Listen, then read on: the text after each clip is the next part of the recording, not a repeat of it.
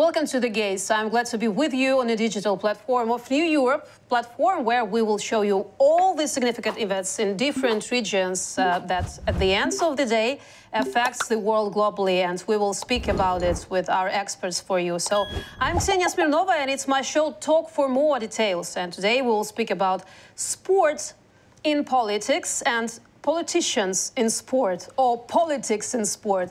And we'll talk about this with Yaroslav Popovych. He's a former professional cyclist. Nice to meet you. Hello. So I want to begin my discussion with you with a simple question. Is there politics in sports and sport in politics? How does it manifest on your point of view? Normally in all our life for sports, I was ex-sport riders. Now I am working in the team, like sport director in the cyclist team.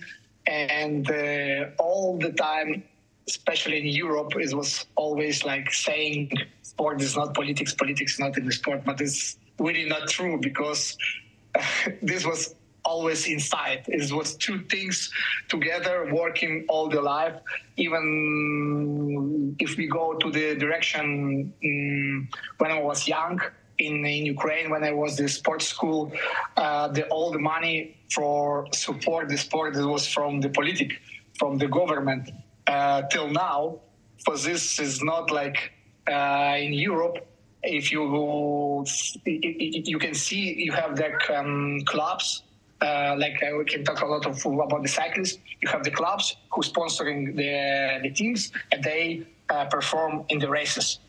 Especially in our country, still the politics, the government, the city, the small villages, and only in the past some years we tried to introduce the sponsors to give the money for the sports.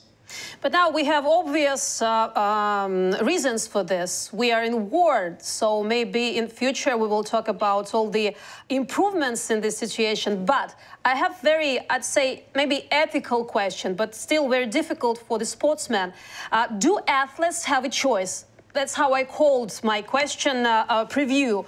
How is the choice between a dream, the goals of the Olympics or the World Championship, the fame and the appreciation of well-deserved work in exchange for loyalty to the hired leaders of your states, of your country, and the sacrifice of all of this in exchange for dedication to your country and your people? This is an ethical question, but it's your point of view. I will always say, and like divide the things before the war, or before with the CCP, with the Russia, before the Russia, Ukrainian independence, and now timing. This was always the things to choice. Before, Ukrainian, Belarusian, Moldavian, all the athletes not have the choice. I would not pass this time like professional riders who start to go outside of the Russia to go to the Europe. But I hear a lot of stories like every time the KGB, they was, yes. Yeah, KGB. They was because I translate in many languages for this. FSB, that's how I understand everything. Everybody, yeah. Yes, they have always the people around the sportsmen who go outside of the country. They always was present with them. Already in my age, when I start to going outside of Ukraine, it was nothing like this. It was really easy. For this, we start to be sportsmen with another mentality. We start to be more strong. It's like in my age, we was like study Ukrainian literature, Russian literature, again the Russian language, Ukrainian language. After we have choice, after '92, we have choice to what we want to do. Same start with the sportsmen, and what I see, a lot of sportsmen can have his choice what to do, how to perform, or perform with the Russian or not. We have like really nice example some days ago. This was the best things forever, because everyone start already forget about the war. You know, the people in Europe, they already like almost nothing happened because it's normal things already for years. For this was really nice to see this with the Harlan, and I think this gives us some wake up call.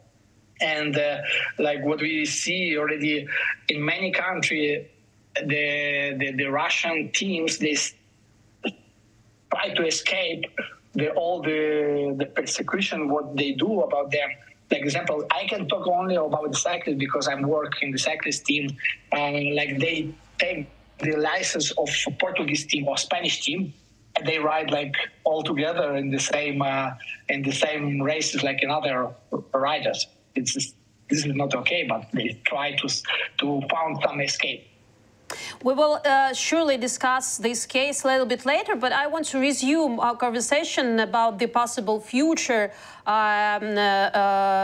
examples of the best examples of European countries, how to, I would say, break this dark circle when there's the influence of state structures in sports on the civil position of the athletes, on example of European countries, because you spend a lot of time in Italy, you took place in Tour de France, you spent time, as I understand, in Spain, so you have lots of experiences. From the best experiences of Europe, except for these athlete clubs, as you just mentioned before, what else can be taken from that experience and implemented here in Ukraine after the war to break this connection between politicians and between Olympic Committee, for example?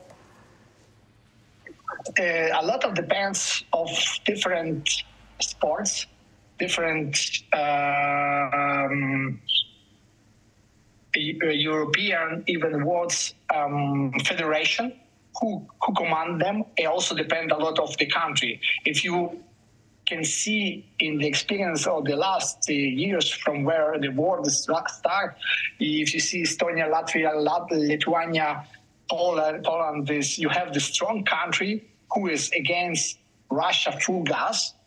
They say no events, no sportsmen from this country, and you see another country who do like this. Yes. They open, close their eyes, and like we can see like Hungary or even some another country who can close a little bit eyes.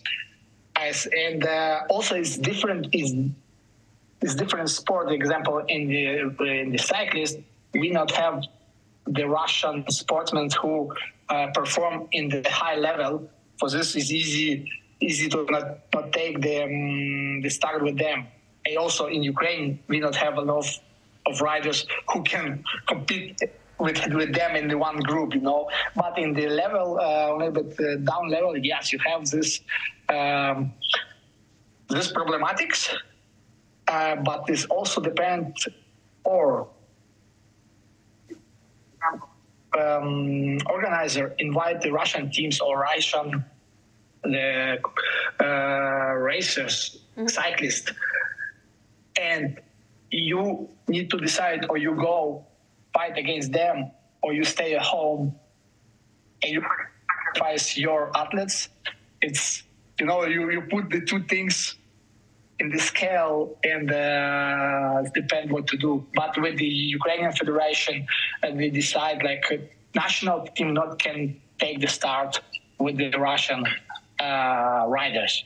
This is only things. When you go with the club, it's different. It's already accept of the rider because the club pay you money, they provide you salary, and you need to take your decision. But the problem with the professional guys, if you not take the start for 3, 4, or 5 times, team can say bye-bye. You risk your life, you risk your career, you have family, you can give them salary, money. This is always the big things what everyone can or need to think. Talking about people, ordinary people, viewers and maybe fans of the sports of other countries that might be affected by the civil position of some sportsmen, of athletes. You spend a lot of time, as I mentioned already, in Italy. And at the beginning of the war, you saw a great support from Italians towards Ukrainians. And how do you see the situation changes? Because talking to the experts from other countries, we see that this support much higher than it was at the beginning of the full-scale invasion. Now support for sure has gone down like 90%, even 95%. In the moment when the war started, I was fully for 3 months out of my job. I was completely done for the help, for humanitarian help to Ukraine, and people was amazing. I never saw in my life Italians, because I was living in Italy for a long time. I never saw Italians to be so generous, so helpful for one country. But from another side, it's understandable. You understand this because all Ukrainian women for many, 20 years, 25, they was living in Italy. They helped grandma, mama, a sister of these Italians. They married with Italians. There's full of people Ukrainian here. For this, when I was there working this hub, always was Ukrainian women with Italian men. They bring the things, and also the normal people but this was amazing. I tell you, I was living for this 3 months. It's like in one, like this, not sleep, not do nothing, not eat, I lose a lot of kilos, but working. Now is everything like normal is going down, only some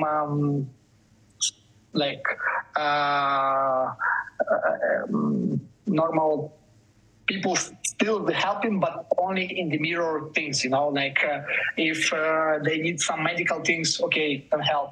You need this. It's not like before. It was everything. It was food, clothing, military things. Now it's very specific. Also, I have some requests from the people, because I was working especially with the medicine to help our military guys. And when we have some requests, I have still the people who work in this business. I try to help them. But it's not like before. Let's talk about the main decisions that are made in the sports institutions and sport committees.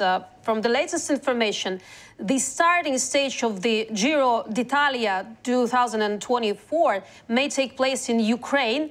This statement was made by the head of the Italian Foreign Ministry, Antonio Tajani. However, according to the government officials, such development will become a reality if the situation allows. So the Giro is one of the main competitions in the world of road cycling. My question to you is why it is so important for us. Can you explain, please? I think these things, when I hear the things, I think is really publicity things. I want to be very straight. Okay. It was publicity things, because for organize the race, this kind of race, it's really big work, and you not can decide like one day to do this, and in the country when still the war is going, and you not can say it will be in 1 year everything will be okay, and you can provide a lot of security still. Okay, it's possible, but for me it's not true. But from another side is the biggest things what can happen for the sport, because it's a lot of publicity for the wars already. Everyone know where is Ukraine, what is Ukraine, and what happened in Ukraine. It's not like 3-4 years ago. It's some country, some there, somewhere. It's Kiev. Okay, no, nobody know nothing else. Now everyone know where is this. It will be the greatest things for the sports, for the publicity for Ukraine, and it will be really nice. But things I'm not believe it can happen in 1 year. It's really like make me smile, make me a little bit fun. But now everyone, if want to do something, it will be in the high level. Say, I'm help Ukraine, or I'm doing for Ukraine, I'm doing this. It's sometimes it's too much. Let's talk about another competition, and there's some questions and doubts what to do with Belarus and Russian teams and representatives. And this issue, Russians will hurt chances of hosting events. David Lapartien claims that the government does not trust the cycling organization to ensure Russian and Belarusian athletes are competing as neutrals before the World Championships in Scotland next month.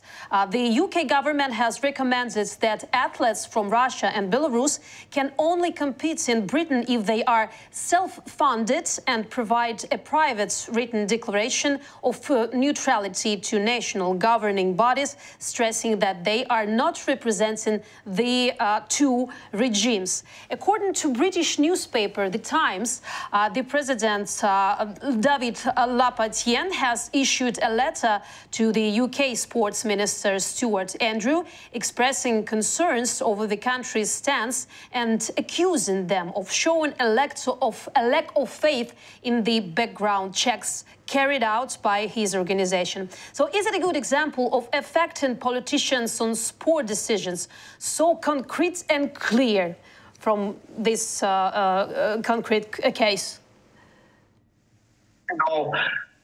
It's always, I will say, I'm always like straight in these things.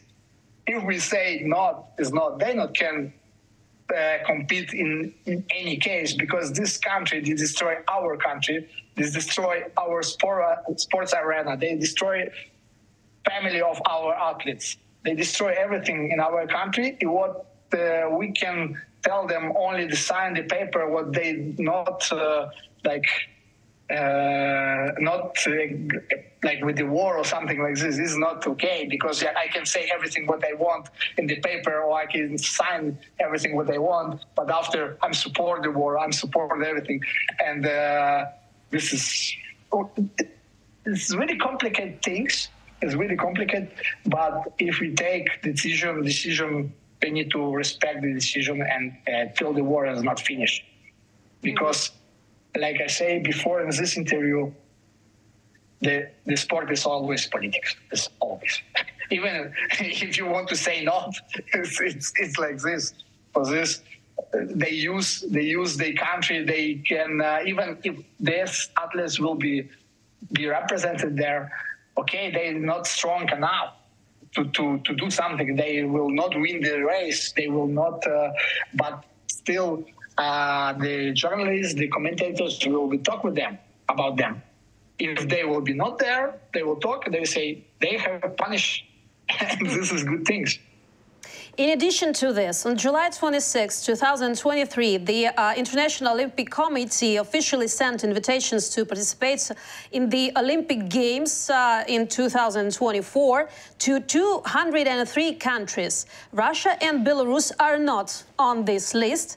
Earlier, the International Olympic Committee announced that it will make a decision regarding the participation of individual neutral athletes with Russian or Belarusian passports in accordance with the recommendations for international federations and organizers of international sports events. So my question is it possible and is it worth to introduce specific rules for aggressor and occupier, the country in which athletes outside politics, really outside the politics if it's possible, will be able to take part provided they do not support the regime and that they understand that their country is responsible in the criminal war against other independent states.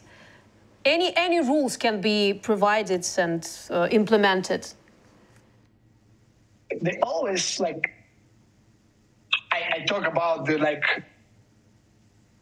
put out the Russian from the races for the athlete for all the sports events, but from another side, I know the people who live already like many years in Europe, they have different mentality. They have their family. It's Europe. They against the war, but sometimes they not can say nothing because they have pressure from Russia, from Belarus, you know. But they really nice people. They understand everything. For this, you have again the system. What better to do? They give the chance to this person because they're really good person and you know them, or put them all in the one line. But now, in this moment, in this world of technology, of the WhatsApp, Facebook, everything, you can check everything. You can control who the person, where they was, what they did, and which political things they talk. You know, yeah. It's really easy. Even I'm not really big fan of the computer or everything, but in 5 seconds I can find the political things of this person or another, or the sportsmen. For this, if can create this system, or even the people, you know, you need only 2 persons who can follow this sportsmen, what they did, what they say, and you will easy say and see which, if they really political person or not, against or yes.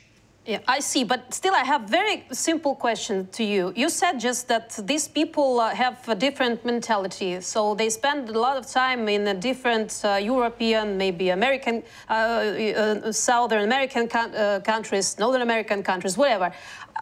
The people of the world, but still they choose to represent 2 of their native countries, I mean Belarus or Russia. Why don't they just change the citizenship and represent the country that are not with the criminal regime, for example? No, exactly. I can talk about the different sports. I say because I work like really like only the cyclist. And we have the one riders in World Tour is Vladyslav. He's from Russia. He almost, I don't want to say one wrong thing, but I think he almost born in France, like, or he lived in France from really, really like baby. Immediately when this war started, he changed the citizenship. He now, I don't know, he's under the neutralized flag, but because it's not so easy to change, you know, and for this, he's okay. He's always say what he think because he was born here. He was thinking the things, you know. It's like you can. This is why they not change. Mm-hmm. Why they not change? Why I'm not change? Never my passport, the Ukrainian passport to Italian. Because you're not representative of the country as a criminal country, you know, as a country of aggressor country. No, but it's, you know, like I don't want to say like really like I'm not changed because I live in Italy 22 years. I can change everything what I want in many years, but I was always with Ukraine with my heart. And I was proud to represent my country. Is it very difficult for you, for example, psychologically difficult to compete with the Russians? And why our sportsmen don't give up to compete? I mean, pressed to take part in these competitions when they have to compete face-to-face with Russians? Now I'm really lucky because I not compete anymore. I'm really lucky we not have the Russian in the Pro Tour racing. But I tell you one story. It was happening in Tour de France 1 month ago. I saw one Russian flag in one climb. I don't have time to stop because it was riders between me and the other cars. This will be dangerous for everyone to stop there and talk with these people to put out this flag. But for the next day in the morning, I was driving the car, and with me was Steven de Jong. He's from Holland. I say, Steven, today can happen one things that they will kick me out of the car or of the race. Say, why? Say, yesterday I saw the Russian flag, and today I will be really, really like check it. If I will saw this flag, I will jump out of the car. I will smash this flag out of this people. I will explain them, but can happen something difficult. Be careful if something happens. He was, okay, Papa, are you serious? I say, yeah, I'm serious. And he was all day like this. I was searching, but there was not anymore this flag. But still, you have an opportunity to do this on your battlefields in the sport fields, like Olga Harlan did it. So you applaud her decision to do what she did, and let's remind our audience what happened then. So let's talk about the latest and one of the most famous incidents with Russian and Ukrainian sportsmen. Fencing championship in Milan.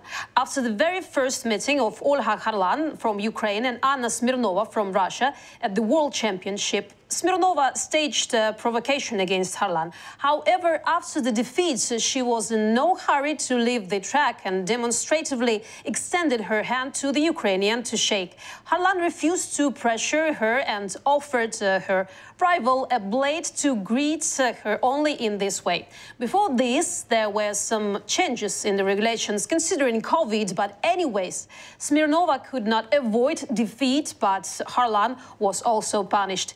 It's interesting detail. The president of this organization from 2008 until the beginning of the full-scale invasion of the Russian Federation in Ukraine was the pro-Kremlin oligarch Alisher Usmanov, who corrupted the federation with his generous investments. In Milan, it was simply time for his former subordinates to practice them. So Harlan herself called Smirnova's behavior after the battle a deliberate provocation. However, the organization officials did not anticipate the wave of outrage that would arise over Harlan's punishment. In the motherlands on the July 27, she turned into a national heroine in a matter of hours. And the association of this sport field social networks were attacked by outraged Ukrainians. Even the Olympic Committee did not agree with the decision of the organization and demonstratively qualified the Ukrainian woman for the Olympic Games 2024. So is it right time to change the rules in any way, and how it may be? So can you show us your attitude towards the decision of Olympic Committee, the decisions of organization of this field of sport, and Olga Harlan? What I said before, like, you not can say the political is not in the sport. Is sport not? This is really best example what can happen, like.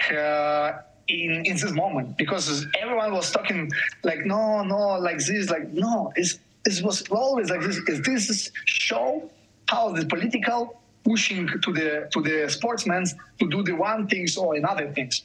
And I'm really happy when this happened to explode the things what happened, you know, like how is people start to talk in Ukraine, in Europe, and in the world. This was really nice. I was happy when this happened.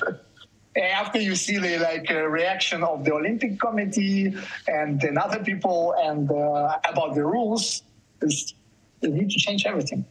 This is not same world like before. Yeah, we are changing the world, we're changing the rules, actually. It's obvious, even in the sport field. So thank you very much for your position, and thank you very much for this interview. And I want to remind our audience that we had a chance to talk with Yaroslav Popovych. It's a former professional cyclist.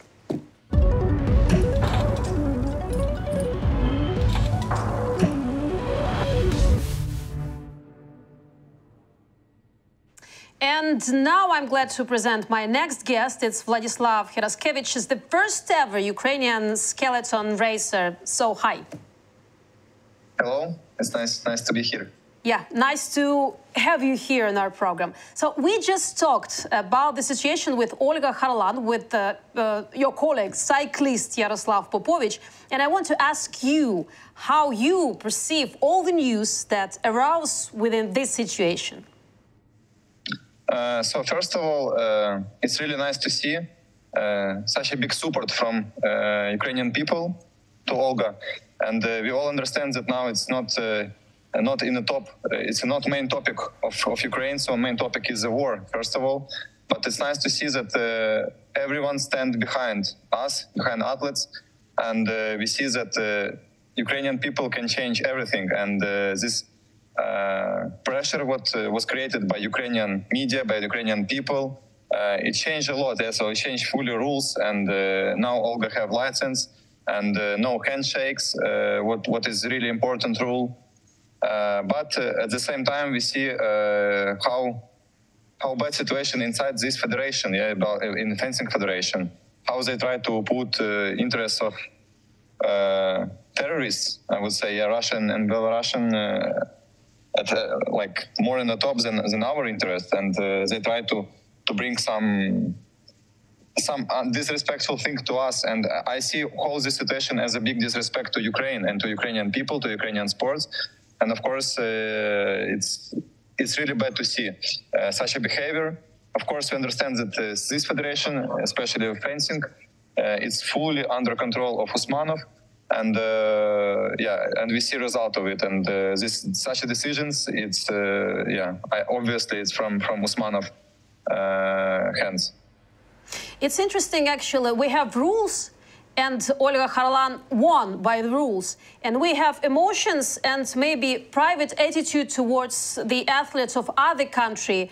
And especially if this country is in war with Ukraine and is aggressor to Ukraine and Ukrainians. So on the scale is emotions and the rules. Why this situation ever might appear before the heads of the committee, the heads of these organizations that rules this type of sport?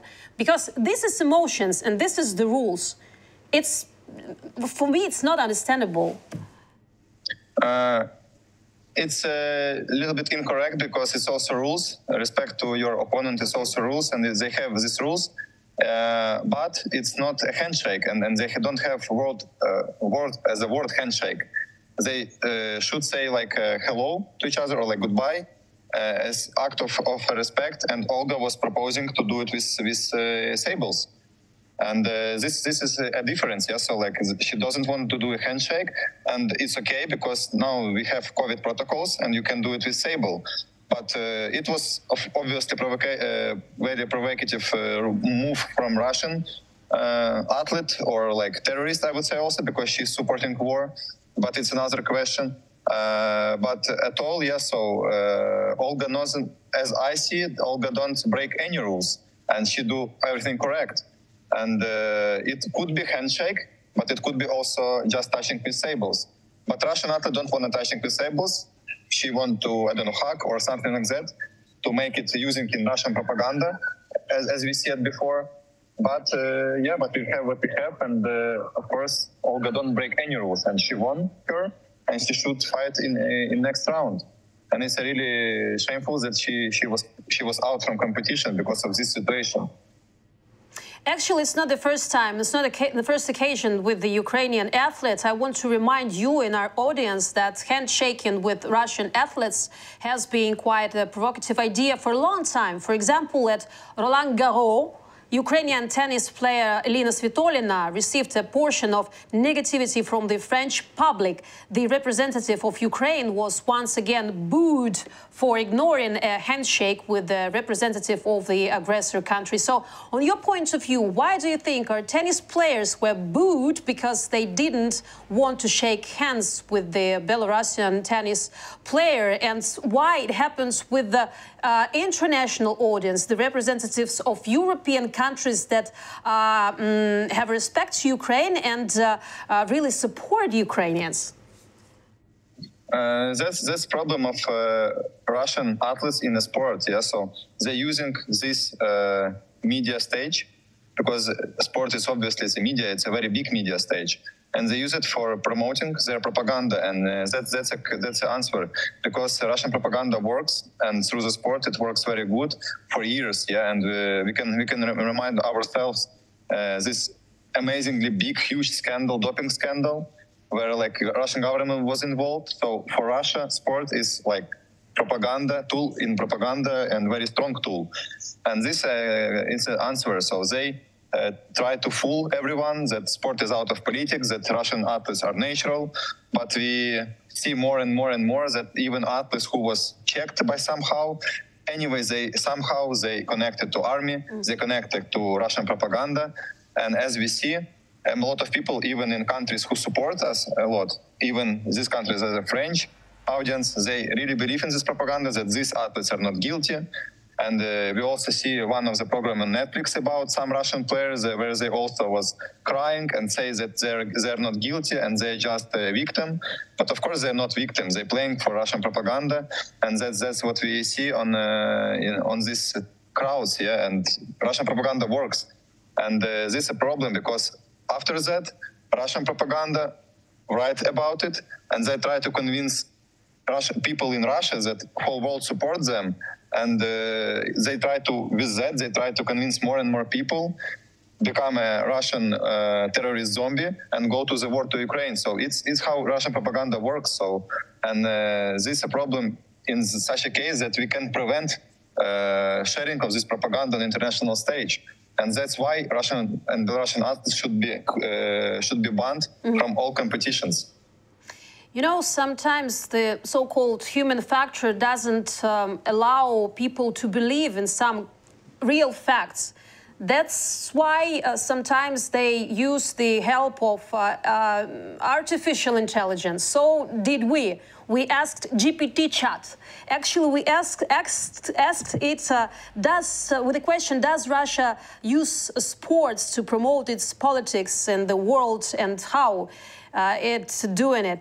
So one of the answers from the GPT chat is the following. Hosting international sporting events, for example. Russia has hosted major international sporting events such as the 2014 Winter Olympics in Sochi and the 2018 FIFA World Cup. These events are used as opportunities to showcase the country's infrastructure, culture, and hospitality to the world, bolstering its reputation and projecting an image of strength and capability. We know that the war in Ukraine started in 2014, but it doesn't stop the world to prevent Russia the opportunity to represent the Olympic Games. So now it's almost 10 years of war. When and how and by whom these rules can be changed, and not only towards Russia, but towards the country aggressor? So obviously, war starts in 2014. And we literally can see, and in my opinion, one of the reasons why reaction back then wasn't so loud and why not everyone try to stop it, is because Olympic Games in Sochi, because sports, it was always, its values of sport, its friendship, it's united. And whole world was united in Russia in 2014 when war starts in Ukraine. And all media, whole world was united in Russia in Olympic Games. And now they're grabbing Crimea and they lie to everyone that they're not do have something with that. And it's such a trick also, and it's play a big role in my opinion. And also now full invasion starts when right after Olympics in Beijing. So it's also connected, and sport events. Also, I talk a lot with foreign media, and they also say we was in the World Cup in football in Russia, and it was amazing. And Russia tried to show this fake picture of good life or of some values or something like that, just to increase image, and then to use it to attack some other countries and to make terrorist acts. And it's kind of, it always was like that in Russia. They always was using sport in their politics. Yes, this is the other answer from GPT chat was actually about the national pride and patriotism. Success in sports can evoke a sense of national pride and patriotism among Russians, as we saw it after the end of the Olympic Games in Sochi, and we saw it just before the beginning of full-scale invasion on the main square of Moscow, where all the athletes of United Team of Russia were proud to be Russians and standing alongside with Putin. And still these athletes taking parts in different competitions, in different way of sports. So how can that be checked towards their attitude to the regime of Russia to take part in competitions? Who can change these rules? And is it the time to make this initiative? It's the time, and it was time to do that, I think, in my opinion, a year ago and 1.5 years ago when full invasion starts. So if you talk about Olympic Games, we have organization who rule Olympic Games, it's International Olympic Committee. And they now share some recommendations to international federations, but mainly IOC rules Olympic sports.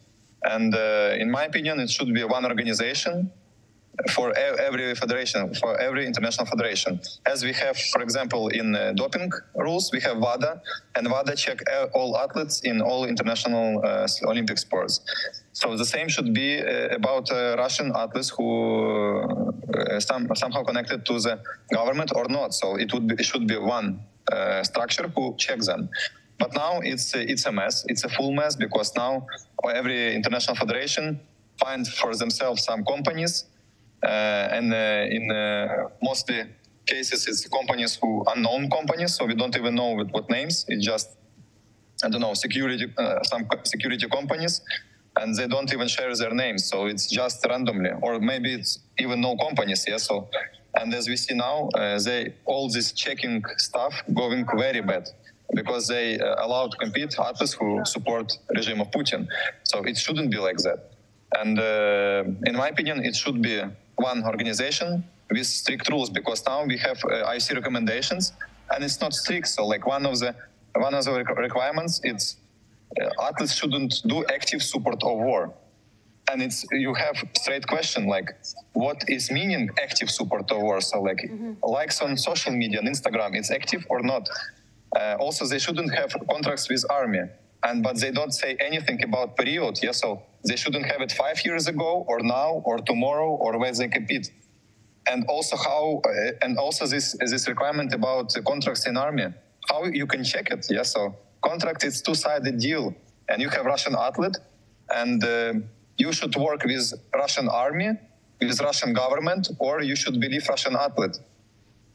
It's only way how you can get to know this athlete have contract or not. How you can check it? It's not a good basic for decision. I want to discuss you another one case like this. The International Olympic Committee deprived London of Olympic qualification tournaments in new sports because of the requirements for Russians and Belarusians. The organization considers the conditions of the British government to be discrimination. This was reported by The Times. Olympic qualification for breaking and BMX cycling was planned in London for June 2024. In March, this organization the Olympic Committee recommended the international sports federations allow Russian and Belarusian athletes to compete in neutral status. The government of Great Britain allowed athletes from Russia and Belarus to compete in the country. However, the government set a number of requirements for them to participate in any tournaments. Athletes from Russia and Belarus must sign a personal declaration of neutrality and agree not to support the war in Ukraine, not to support the leadership of Russia, which is waging war in Ukraine, not receive government funding. So please explain us what is qualifying tournaments for Olympics, and is this any discrimination in these decisions? It's just another delusional statement from IOC. And of course, it's no discrimination. So it's simply like, it's not all requirements what should be used. In my opinion, it's even less what should be used. And of course, it's okay if athletes who want to participate, they don't receive money from terrorist state.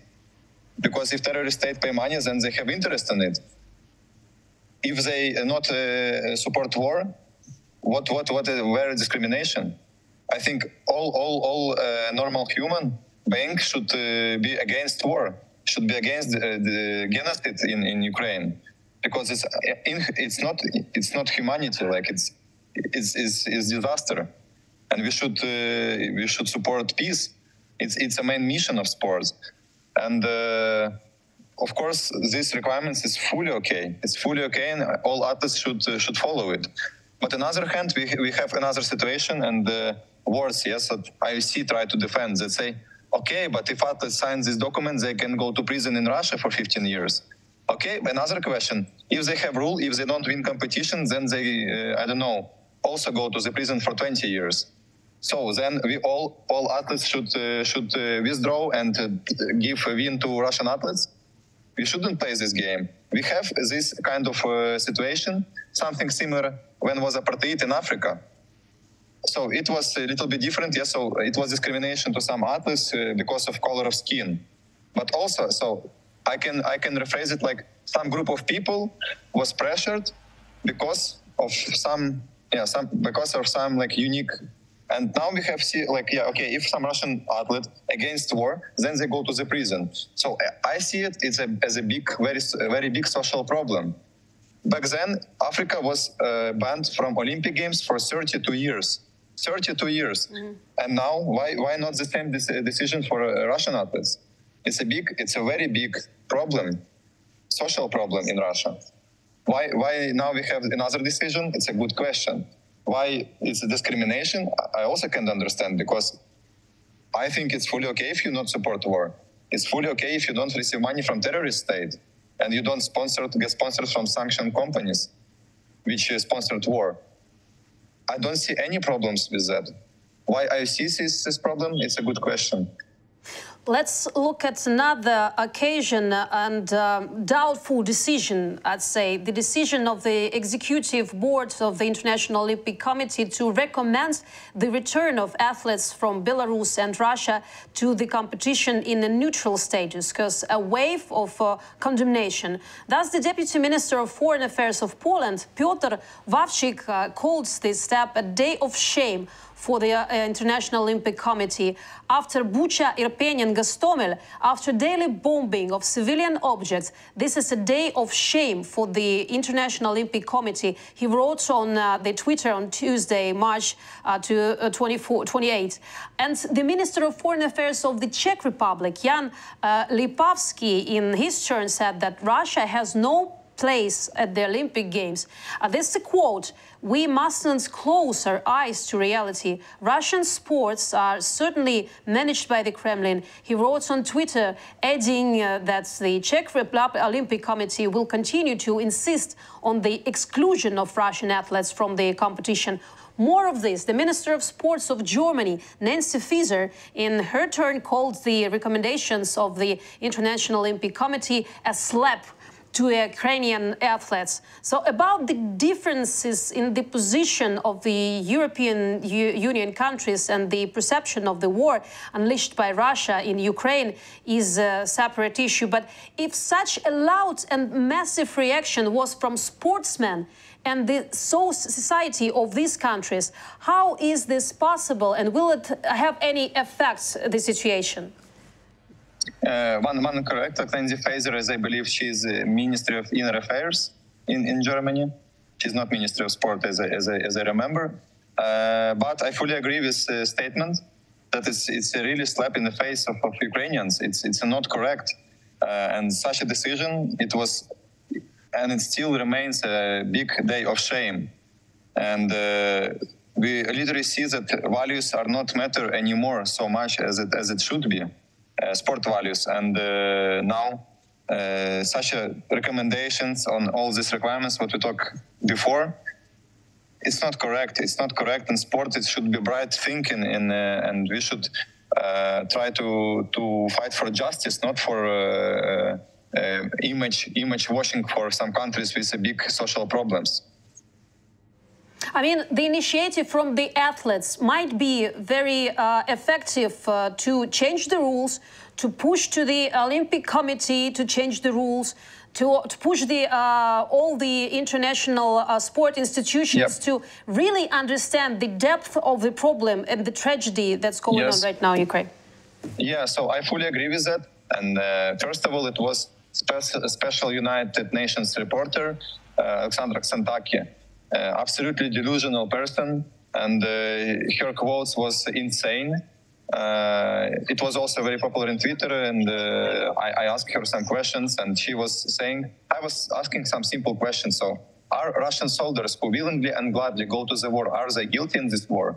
And she answered, no, they're not guilty, and they should be. And I say, okay, athletes are part of army, so they could be that these athletes willingly and gladly go to the war. Should they come back on the international arena? And she say, yes, it's fully okay. So it's completely delusional, some quotes and so it's crazy for me. It's insane. And she is one of the persons who create like legal basic for this decision of IOC, because she say, oh, if you suspend Russian athletes, it's a big, how it called, like human rights problem for Russian athletes. And I said, no, if we don't accept them, then we save lives of Ukrainians. It's fully okay. And we invite to our press conference Patricia Vieter. It's a very, very intelligent woman. She's a professor in human rights topic. And she was doing her opinion, official opinion for National Olympic Committee of Germany. And we invite her, and her opinion was absolutely different. So she said, it's nothing wrong if you suspend Russian athletes. It's fully okay if you save lives with that decision. You don't break any human rights laws and everything like that. We invite a sport expert, Mark Ort, also from Germany, and his opinion was also like pretty simple, that it's fully correct decision. Then we talk with athletes and Ukrainian athletes and from other countries, and there was also like we discussed this basic for this decision. And of course, basic IOC, it's very big structure, and they have a lot of commissions inside. They have a lot of some structure inside. And mainly these structures and all these meetings of IOC was attended by some Russian sport representatives who have military ranks. So Colonel Russian Army, he is head of Russian Olympic Committee, Stanislav Pozdnyakov, and he was attending to all meetings. So literally, IOC, when they take this decision, they was listening to Colonel Russian Army. And it's crazy, like how you can listen when you take these decisions to Colonel Russian Army. He's terrorist. And also in time of full invasion already, it was his quote, propagandist quote, that it's a big honor for Russian athletes to take part in special military operation in Ukraine. So he's promoting war. And they listen his opinion and his thoughts about this topic. It's crazy. It's insane. But why do you think that the speech of Colonel once can change the opinion of smart people, as you represented the persons who attended these meetings and these press conferences? One opinion of the Colonel, and it shakes all the obvious normal facts in the heads of such intellectual people. Yeah. Why? No, press conference we make it after decision of IOC, so it was independent conference. I was like try to do it, so like it was just our reaction on decision and why its decision is not right, why it's wrong. And IOC is very big, so it's worldwide organization, and in some we understand, and we should understand that Russian propaganda is very strong and it's very big and it's very deep. All over the world, and they have a lot of support from African countries, as we see it on a political level. It's the same in sports. They have a lot of support from Asian countries, and of course, somehow they have influence on IOC, even on executive committee of IOC, and they push this decision. And in some point, yes, so maybe from our side, from Ukrainian side, from our organizations, maybe we did not enough. But also, as I say, it's very strange that they listen such a basics for this decision, and why they don't talk some logical opinion as a basic. So it's a good question. But as I think till now, we can change everything because it's not a final decision. It's no final decision for Olympic Games. And we should work more and we should create more pressure, and then we can change everything. I was also always grateful for Ukrainian audience, because if no Ukrainian people know me as an athlete, because I am competing to make my country proud, to represent my country on the international stage, and also all financial, I would say, like sponsoring from government. It's obviously it's money of people, of Ukrainian people. It's from taxes, and of course it's important to also work for Ukraine and defend Ukraine on every stage and do everything what you can to defend your country. And it's really shameful that Lomachenko have such a bad position. Yeah, I would say he tried to defend some Russian devils who try to present as a charge. Bubka, who have this business, and he can't even comment and make some comments about what's going on. At the same time, we have Klitschkova, who is fully natural, so we don't hear anything about her. And of course, it's really bad that these athletes with big names, with a big audience, with huge names, they can speak out and talk that Ukraine needs support, that war should be stopped, that Russia is a terrorist state, and that it's illegal war, it's genocide, and we need more support. Of course, it's really bad that we don't have this from this opinion from these people. But on the other hand, we have a lot of other athletes who really support Ukraine, who do volunteering, who competing, who speak always about Ukraine, all comments about Ukraine, that we need support, and they really make Ukraine proud of them. So, but I would say majority is on the right side of history. At the end of our conversation, I just want to add some more data. Since February 24, 2022, more than 250 athletes and coaches have died. Among the dead are world and European champions, multiple winners of national championships in Olympics and non-Olympic sports. So aren't these loud arguments for your colleagues from different other countries, for the top officials of the teams of different ways of sports around the world, what else can be the arguments for them? I would say yes. So like we lost, Ukrainian sport lost a lot, and first of all, yes. So like we have bombings. A lot of people leave the country as refugees, but we can rebuild stadiums. We can people can come back, but I would say most disaster in this situation is people who been killed.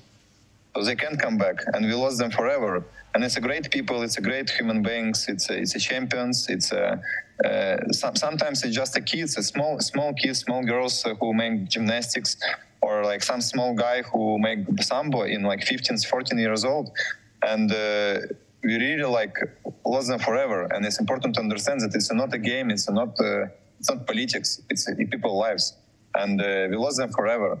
And because of Russian propaganda still spreading through the international sport arena, we will lose more and more and more. And we can save a lot of lives if we suspend Russian and Belarusian athletes from international sport arena. And I can't find more arguments, because what can have more values in life? It's most valuable thing what every human being have, and now. Russian terrorists, they taking away human lives, and of course it's final argument. If some organizations don't want to understand it, then I think we should boycott these organizations and create another one. I don't see any other way to do it, because if people don't respect Ukrainian lives, then why we should be part of such organizations? So thank you very much for your sincere answers, and thank you very much for your sharp position, and thank you very much for this interview. Thank you. Thank you.